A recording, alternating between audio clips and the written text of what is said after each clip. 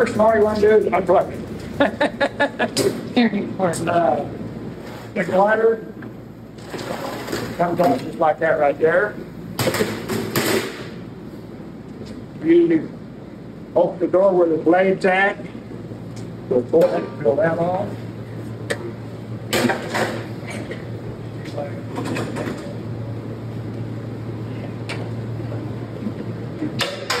Blade dies. Come off. And this part is always here, the tricky part, get cleaned out in there.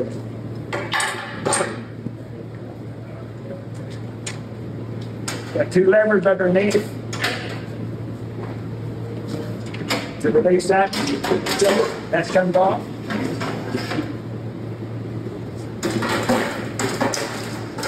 When you're cleaning this right here, if you don't turn it upside down and really take a spray, this dries pretty bad right there. So you can spray it off and you think you got it, but it's some particles. That fat deposit, right? Okay. Your adjustment plate, got a little knob back here.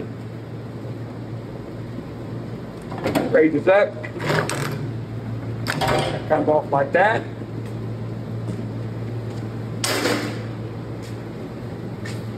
It's got the tricky part. You got to take the blade off. Got a lever back here, releases the tension. Now this is, sometimes you got to give it a little shake. Good enough. There's another part right there that don't get cleaned very good right there when you're.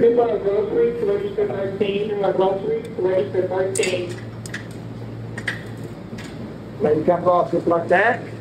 Do people try to take a shortcut and not remove the blade? They do. Yeah. But you'd be able to tell. That takes years of practice. I take the blade off. This wheel right here. And it comes right off. Now comes the hard part. Well, I'm not taking the blade guide. This here pulls out.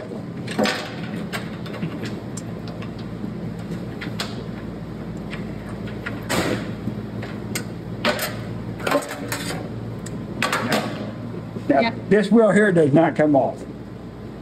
This is where you find your biggest problem. So you really got to get in there and with your little scratcher or whatever. And you use the hose system? Yeah, we use the hose.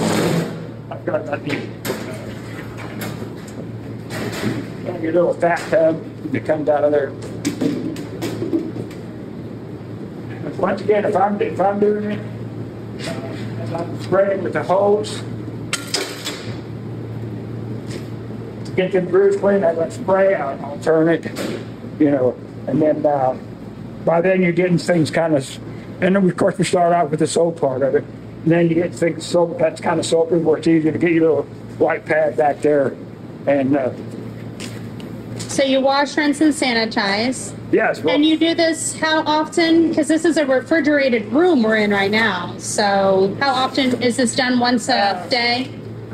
Supposed to be every 4 hours. The 4-hour thought is if an inspector were to inspect a bandsaw in a non-refrigerated room, it would definitely be every 4 hours. Right. Yeah. But because it's in a refrigerator, it depends on how cold it is as to how frequently you have to wash it. But it's very cold in here. Yeah, it is more.